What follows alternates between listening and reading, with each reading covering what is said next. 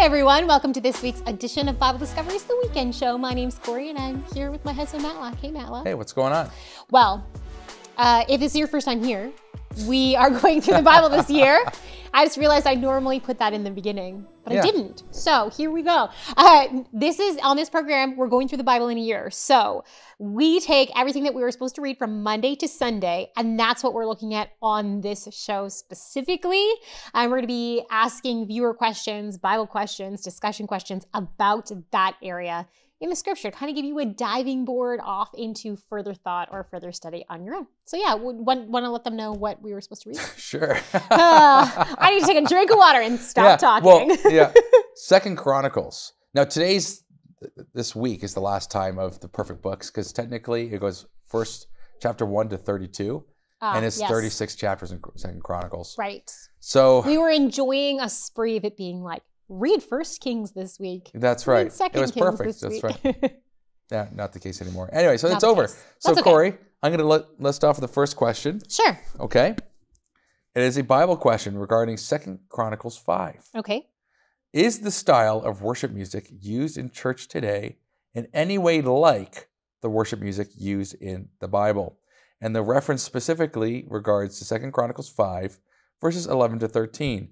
And I'm assuming it's because the instruments here are cymbals, harps, lyres, right? Trumpeters, and and other musical instruments. So Corie? And they're singing in unison. That's right. Okay, so from my subjective limited human experience, I'm going to go with no. It's not similar. At least in my church, no. There are similarities to biblical worship, especially when the songs that are sung incorporate scripture in them.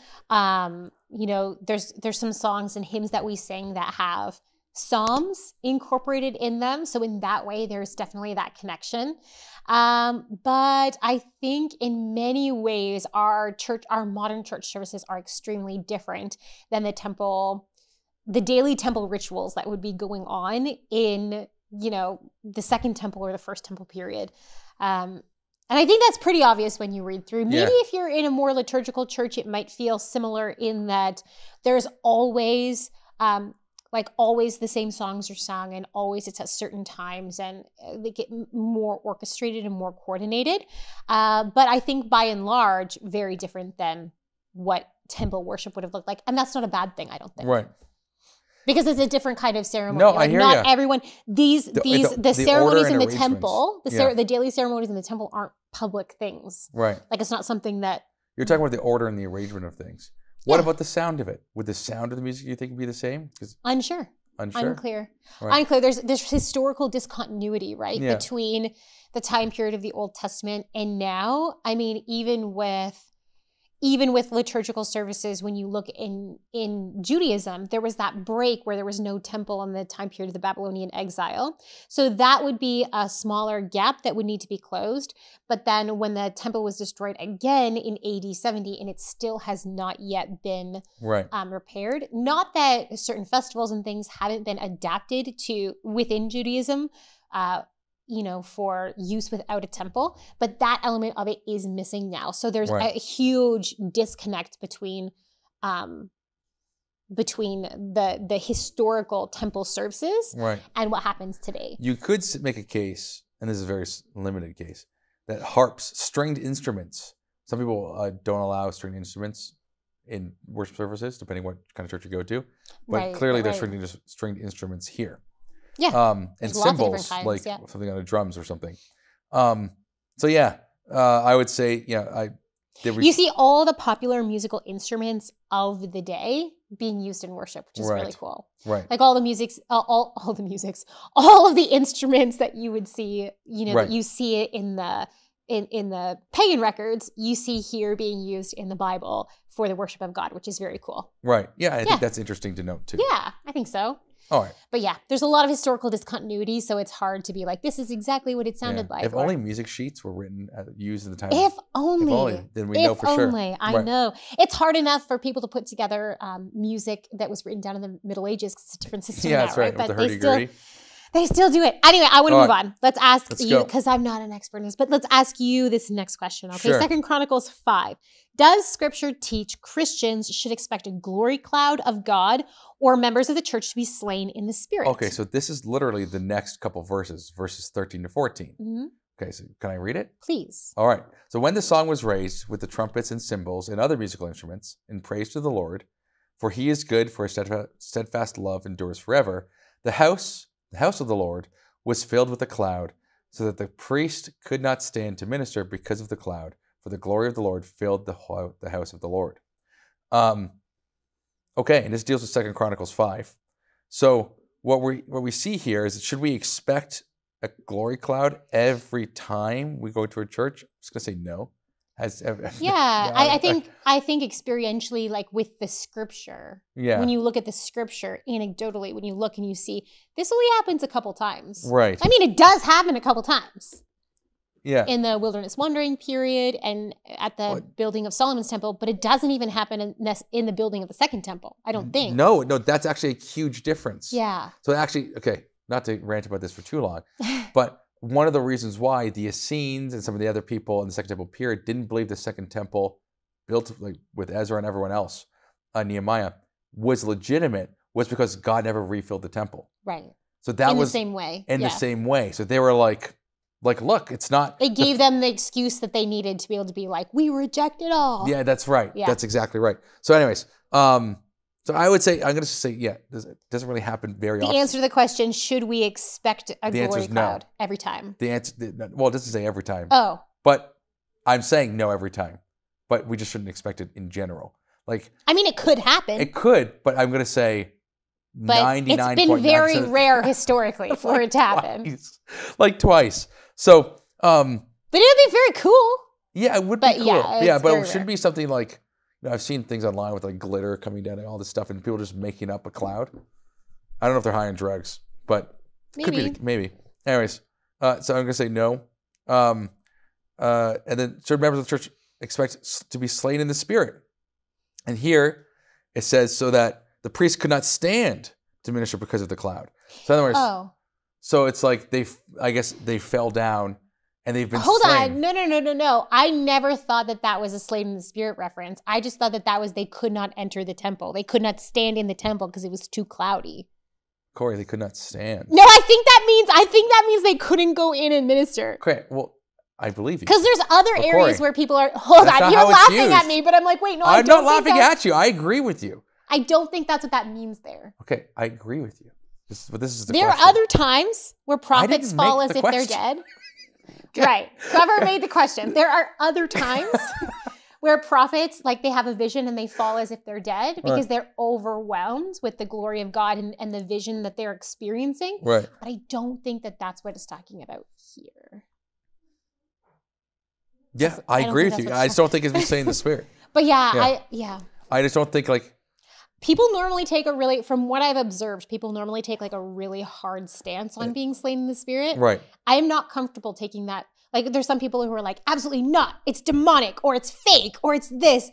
I am not willing to go there because there are examples in the scripture of people falling as if they were dead. Right. So I'm not going to be like, it is demonic, it is this, it is that. I'm not doing that because I don't think it's wise according to scripture. I think it depends how it is. If someone's getting slain every time they go, and it's like a perpetual thing, you made it like a habit. Maybe they have a really easily faint. What is that called? Maybe they faint easily. I don't know. God can overpower someone and make them and knock them down as if they're dead. Yes. Yeah. No, the Holy Spirit can do that. He's actually killed people, so I don't see why he can't knock them out. But my point is, like Acts, I'm referring to. But in terms of this case, I don't think it's making a case for being slain at all. Me neither. Right? I don't think it's just because even if someone could not stand in the temple, like so hypothetically, if they couldn't just not be in there, but could not stand because it doesn't mean that they're slain in the spirit. It doesn't mean one doesn't. How did they get out? Did they crawl? Did they just lay there? They just laid there. That's not what they just that laid means. there. That's what I'm saying. Even if that's the case, the text is not saying that. That's what I'm saying. Okay. Even if the text did mean they could not stand, like if their legs were like jelly, right? It does not mean they were slain. It does not say that. That's what I'm saying. I think probably when you saw the smoke emanating from the Holy of Holies, you'd probably walk out. I mean, I'm not a high priest or anything, but I'd walk out. Yeah. Or if I saw like, you know what I mean? Yeah. I don't know. It says, but specifically it says so that the priests could not stand to minister. They could not stand to minister. Yeah. They can't So go they can't, in there. but minister specifically, like do their duties. They need to yeah. light the lamps. They need to put the incense. They need to do the fire. They can't stand to do that. I know. Because they can't see. I agree. Yeah, they'd have to crawl. Or maybe they're just overwhelmed emotionally. Stop it. Okay, anyways. So yeah, I was going to say no. No, I'm just going to say no across the board. And we don't need to get into the same spirit stuff. No, that's a different topic for, that's a different topic. For another day. But I don't think that's what that means here. No, it just doesn't. It just doesn't. Okay, I'm going to ask you another question then. We're going to move on. Sure. 2 Chronicles 22, 2 Kings 8 is the reference for this. Okay. The Bible says King Ahaziah was 42 when he began his reign. It's another Bible contradiction. Yeah, it is. Yeah. And that's in 2 Chronicles 22. Okay. But the Bible also says that King Ahaziah was 22 when his reign began. And that's in 2 Kings 8. If the Bible is truly perfect and inerrant and only tells the truth, Matlock, how is this possible? And that's from Muhammad. Okay. Well, this is the third week in a row we've dealt with another contradiction. Yes. And it's always just like me giving the same answer because the numbers, scribal errors, third time, right? The original autograph, the original text that was written was inspired by God and perfect. And then we have been copying it down to the church for generations, right? We've been copying it down. And it's sometimes numbers, it's 99% of the time it's numbers that get mistakenly transcribed. And mistakes happen, scribal errors happen with numbers very often. And so sometimes numbers can be mistaken. I think this is one of those cases. The Bible says King Ahaziah was 42 when his reign began, as opposed to 22. So I think that's all this is. It's just a matter of saying the full, instead of writing down a 2-2, someone wrote down a 4-2. And then that's what happened. It says nothing about whether the Bible's inerrant or not telling the truth, and nothing like that. It just simply means a scribal error over the thousands of manuscripts that have been passed down, right? And it's from rabbi to, you go down the list, to monk, right? They've, somewhere down the line, this has become the dominant scribal error that has dominated the most manuscripts. And so people have documented this, being like, look, it says this. That's all it is.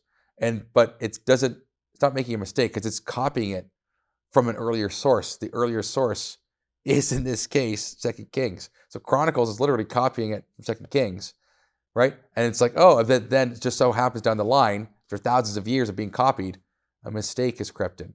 That's all it is. So notice nothing theologically changes here.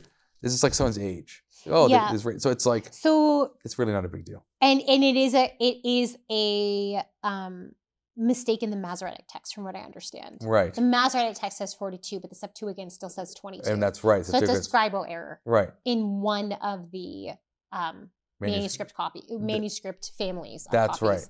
Yeah, exactly. Yeah. You're right. So that's all it is. And then, which is why in most English Bibles it just says 22, and then there's an asterisk, and you go down and it says, but in the Masoretic text it says. So again, this doesn't change. Like again, we read the Bible in English.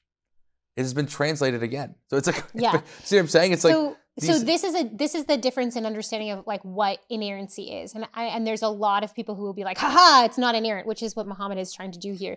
Either trying to have us like that gotcha moment, or because he's heard it from someone else and now is actually genuinely asking, which is totally fine. Either way is totally fine. But inerrancy is not that every single thing has to be perfect in the copies, but it's two things. First, the original autographs of the Bible were inerrant in every way. But then second, that the scripture is still inerrant in the truth that it conveys to us, because it's been specially protected by God. That's what Christians believe. Because we have so many copies and so much of a history, we are able to trace it back. So if you know anything about like the literary criticism of the Bible, you can go back and you can track it. Yeah, that's right. Yeah. So, and it's funny because it's Christians who are like, oh, who are trying to figure out if it's a mistake or not. Yeah. So they go through, they assess all the manuscripts, they see what family and where they come from. They're like, oh, looks like this crept in somehow. And then they just, they fix these mistakes as they go along. So anyways, I think that's interesting. But yeah, I'd say that's the answer to the question. Yeah, for sure. Yeah. All right, Corie. Next question. Yes. All right, this pertains to 2 Chronicles 32 and 2 Kings 19. Okay.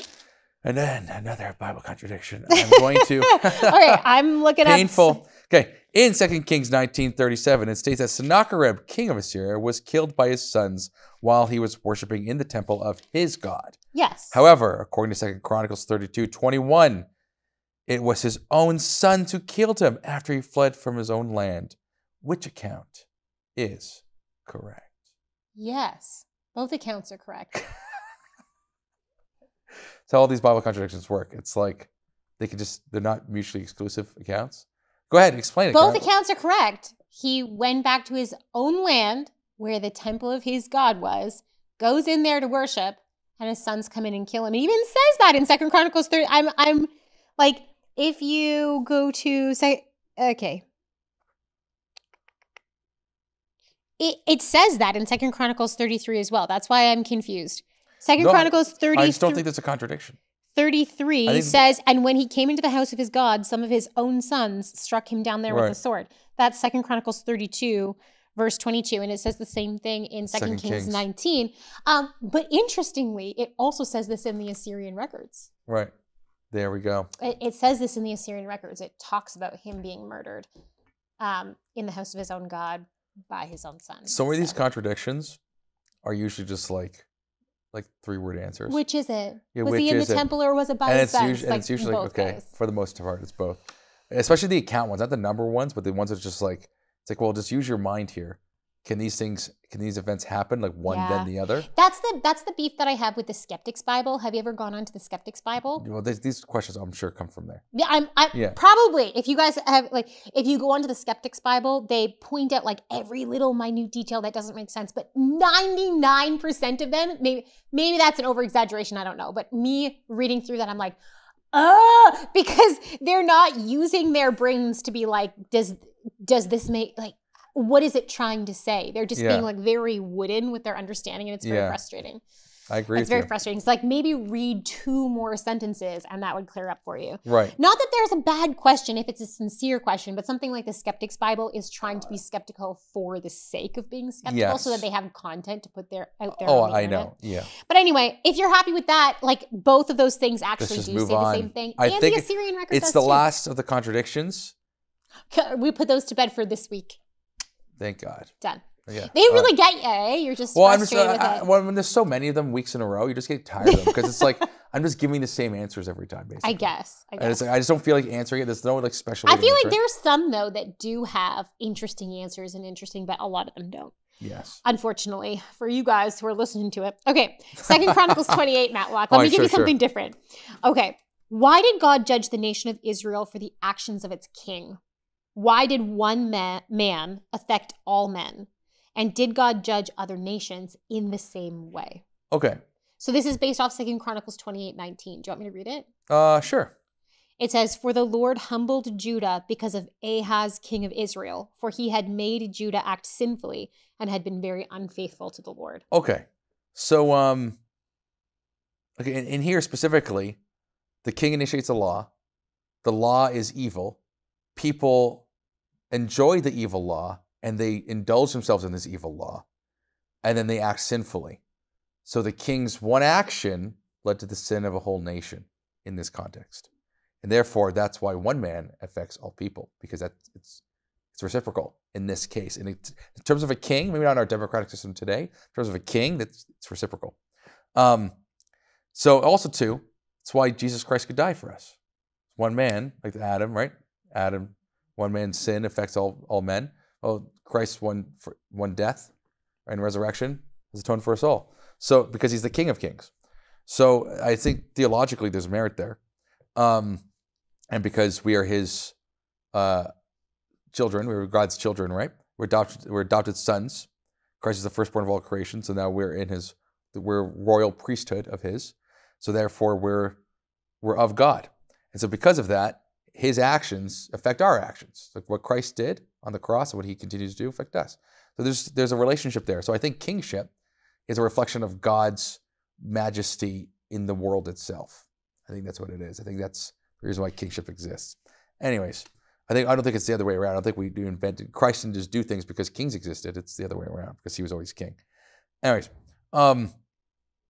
Does God judge other nations in the same way? God is a just judge. He's good. He does not use scales that are imperfect or imbalanced.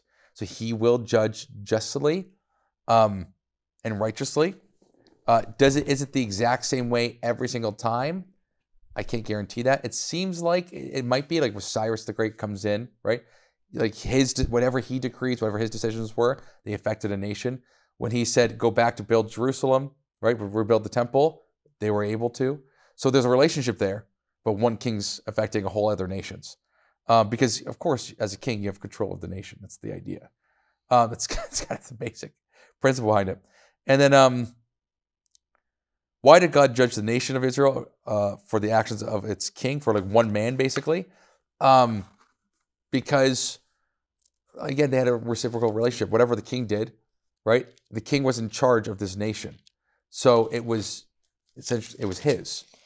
And if he went against God, God would judge him. Let's think with the census with David. Corie, you can chime in here. Mm-hmm. So David gets a census done, right? And he's not supposed to. It's against God's law. Mm-hmm. And he still does it. He regrets it, but then he goes, okay. God gives him an ultimatum, right? Mm-hmm. Choose between this and this. Because I'd rather choose the mercy, I'd rather choose the Lord than the fate of men. Mm-hmm. And he takes punishment from the Lord. In this case, his actions affected the nation. Largely because it was written in his law not to do them, but because that was what God said would happen. So, again, I think this has to come down to the Israelite made a contract when they got a king, saying we want a person ahead of us. They're like when they wanted a king in the first place, this is part of the kingship process. It's like built into it. They knew that it comes with when a king makes a decision, he'll tax you more. He's the head over you. And it's kind of like in a household, if a father makes a decision or whatever, it affects the household. So I think that's how that works in my mind. I think in the case of David, yes. And sort of with the other kings of Judah for sure. Right.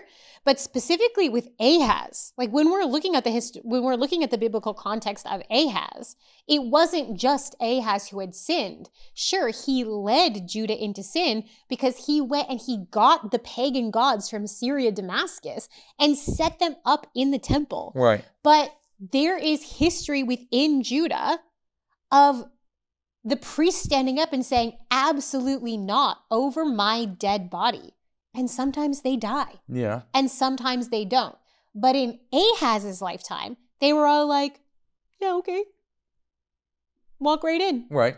Yeah, okay, let's all and the people chose to follow Ahaz in this idolatrous worship. Probably not all of them, but by and large, they did. And which is why his son Hezekiah had to go on this huge rampage of cleaning up all of the religious structures that his dad had built. Yes. And so I think we see with Ahaz, Judah's being judged as a whole because the whole people went into apostasy. Or not and even 90% of them. Yeah, like Ahaz made the initial decision, but you can stand up and say no. Well, of course. I mean, like there's kings that had been murdered by their servants because they started going against God again. They're like, absolutely not.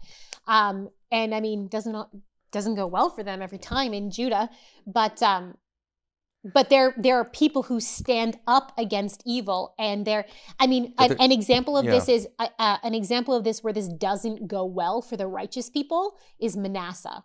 So Ahaz's grandson, Manasseh, enacts apostasy across Judah. The priests and the prophets of God stand up and say no. Now this part is Jewish tradition because all it says in the Bible is that Manasseh filled the streets of Jerusalem with blood. Why would he do that? Well, Jewish tradition tells us that people like Isaiah and a bunch of other godly prophets and a bunch of other priests stood up to Manasseh and said, absolutely not. Yeah. Absolutely, God is not going to be with you. Right. And he had them all murdered. Yeah. So like fill the street. So like in that, do you see what I'm saying? Yeah, but like, they're there's still affected the participation. There's a participation of the people in that. Of course, I'm saying it's reciprocal. What I'm saying is they're still affected by his judgments. Yes, like definitely. That's what I'm saying. So it's like it's still like this whole king. Right. That part I totally agree with you on. Yeah. Yes. They're complete. So That's even the way it even works. The righteous are affected. Even today, like we have representational government.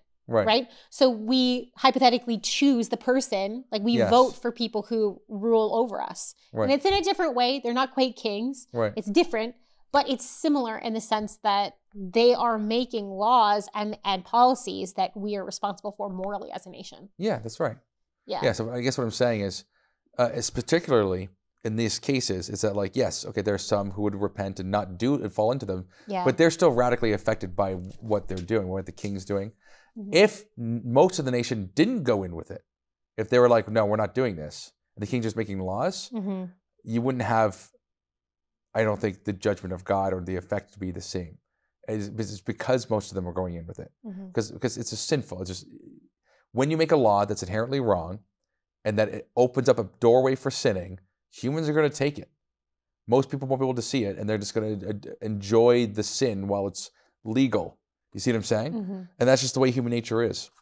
So because kings are, and because you accepted a king, Israel did, and because kings are responsible for all the laws, there's that over-under relationship there that they're held to. Now, in terms of other nations, I don't quite know the history of how I would deal with other nations personally. But I think it makes sense in terms of this case, especially with God as their king. Who I guess he was supposed to always be their king, and then they got a king, a king underneath them. Anyways, besides that, that would be my thoughts on that. Yeah. Any other thing you want to add to that? Nope. Okay, Corie, I'm gonna ask you the last question. Sure. And this could be the earliest we could finish off. Maybe not the earliest. We'll see, because I'm not sure, but I looked ahead and read this question, and I'm not sure I understand it, so I don't know. So let me explain. Okay, so there's people that do comment, and they have dialogues and debates. Yes, I get that. Yes. So William Terry Masters, 1934, asked us, or not asked us, sorry, Sheila Alexander, 730. She responded. Right. But the no, because here's what it is. I'm so confused. Okay, so here's the question. I'm going to say the question. Okay, I'll explain it in a second. Just say it. Sorry, it's actually wrong how it's listed on here. I'll fix it later. Oh, okay. They won't see the fix. I'll just fix it later. So, good morning. I have a question for any people on this channel. Why use a Bible that is rewritten? He asked this question, William Terry. Yeah. Why use the Bible that is rewritten? Okay. Fair. Then Sheila responded with a comment being like, something. She emailed me saying, "Hey, can you answer this question more effectively about the one William Terry's asking? Can you answer?" I don't understand the question. Why I know what it says. Use a Bible that is rewritten. What does he mean by that? Because I feel like does he mean that it's in English? Or does he believe that there's like a grand conspiracy and the Knights Templar rewrote the Bible? Let's go with both angles. We got some time to kill. Or I'm trying to understand what he's meaning. There's nothing to understand. This is it. So, yeah. But how do I answer a question that I don't understand the meaning to? Well, okay. People will mudsling, and they might not have a full understanding. He's heard somewhere that the Bible's been rewritten. Okay? Prove it. Okay. Show me where. Where are the receipts? Okay. Another way of thinking about rewritten is that it's also been... it is in, like, if you read the NIV, it's in modern English. Well, there you go. So does he mean, like, I'm not reading it in Greek? So look, I've only taken a year of Greek. Okay. I'm not... So, we know that there's no evidence of it being, quote-unquote, rewritten. Yes. There is evidence of it being edited, right? In the past? In the past. Absolutely. Okay. Place names being, like, updated. Okay. Absolutely. We see that in Genesis. We see it in Deuteronomy. We see it in Kings.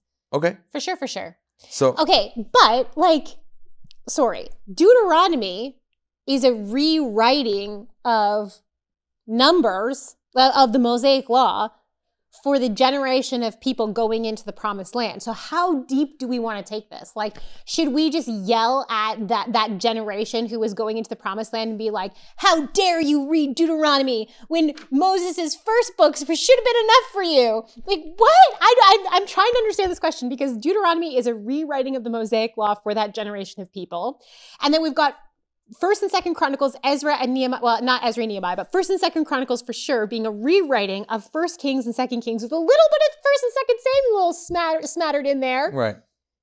For the new generation of people who are reestablishing Jerusalem. So that's technically a rewriting of the Bible too, but it's done by it in the canon of scripture that is now closed. So has the Bible been rewritten since the canon of scripture has been closed? No.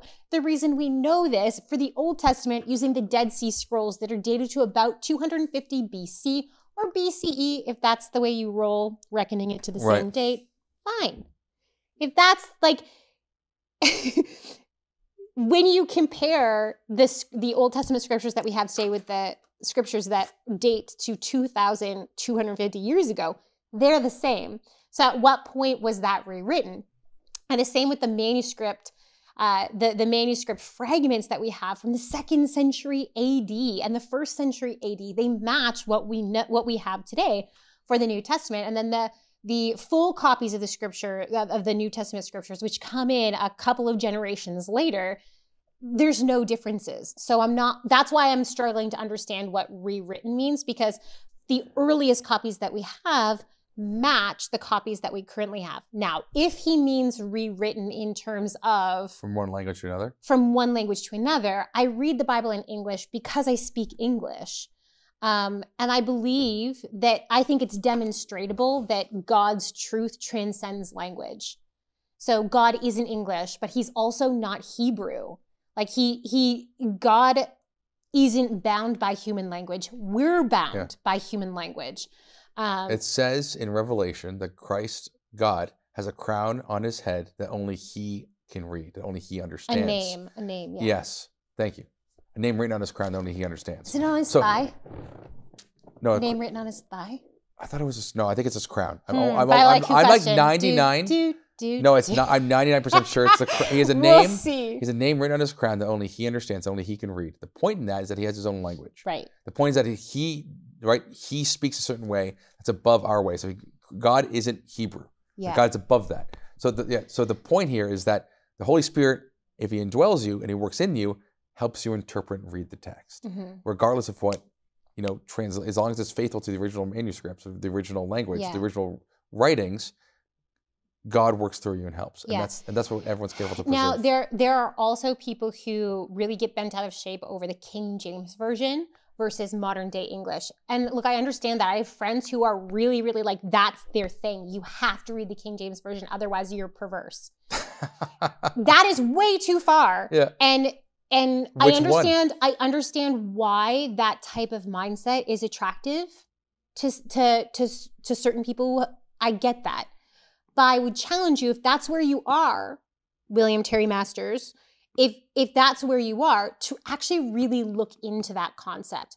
Because the more that you challenge it and the more that you actually look into how translations are made, I think you might be persuaded by the evidence that it's not all it's not everything that your King James Version only pastor is telling you. Not that they're trying to be malicious. I think that's just the tradition that's been handed down to them. And look, if the King James Version is the only version you will ever read, I'm totally fine with that. Just please make sure that you actually are understanding the language. So there's a lot of words that sound the same, but they don't mean the same thing anymore. Like the exact same word in English doesn't mean the same thing today in colloquial usage. So that's the reason why it's not a grand conspiracy to change the Bible. These like modern day translations, it's literally to help people understand what the Bible is intending to say in our own language. So an example of that I've used as often is the word disappoint. In Old English, it literally means you're appointed a position, then you're disappointed from that position. So in other words, it does not mean sad. Though, consequently, if you're in a high position and you're disappointed from that position, you would be sad. So what's carried over time in modern English is the feelings, the emotions, and it's lost its functionality, lost the actual physical correspondence to the word. Anyways, so that's example of Old English versus modern English. But also too, if you're King James only, what version of King James? The current King James you read, let's say on Bible Gateway, is not the same King James. Yeah, it's revised. That was, right? Yeah. It's like over hundreds of times. Because we're not perfect. People aren't perfect. And I've seen a lot of the King James movement guys come against the original Greek and Hebrew, the Masoretic and Septuagint. Why? It's kind of like... That's very weird. I know, as if that's not inspired, but the King James is. Yeah. So like that to me is kind of like, okay, like... It's cultish, for sure. Oh, I'm man. not saying it is. I'm saying it's such a mistake. Yeah. Because it's very much it's controlling, right? What you're allowed to, and it's controlling access to language, which is what I don't like about it. Because not like a normal person coming to the King James Version is going to have a very difficult time understanding what's going on. And so then what do you do when you don't understand it? You ask your pastor or your elder, and they tell you what the Bible means. So it's like this gateway controlling language makes me very uncomfortable, because that is an earmark. And the other difficulty is that if you do that, what you're doing is you're reducing God not to speaking to people throughout time. You're reducing God to the Bible itself. Yeah. You're saying God is this King James Version, and that's it. God cannot escape this version only. Right. And so it's like, it's a very distorted way of looking at God. So it's like, it's just totally. But look, maybe I'm completely misunderstanding William Terry Masters' 1934's question. Wait, no. So there is no. If he is watching this, no, I feel like we're giving multiple answers based on what it could be. I'm trying very much to take your question seriously, because I'm taking you at your word that it is a serious question. And that's great, but I really don't understand what you meant. So if any of these answers weren't actually targeting your question, please follow up and write an explanation of what do you mean by use a Bible that is rewritten? What does that mean to you? And then that way we can kind of give a more targeted answer. Right. Yeah. Do you have anything else to add? No, I think that's good. What do you guys think? Did we what do you think about these answers? How would you have answered or dealt with some of these? Did you have any other issues as you were reading through 2 Chronicles that popped up for you? And do you have any questions for the future, for Ezra and Nehemiah, and beyond into some of the prophetic literature that we're going to be getting into soon? Let me know in the comment section down below. Until next time, happy reading and happy studying. Thank you so much for watching. We want to keep producing high-quality biblical content, but we can't do it without your support. If you feel called to support us, please click the link in the description under Donate. Your support really means a lot to us.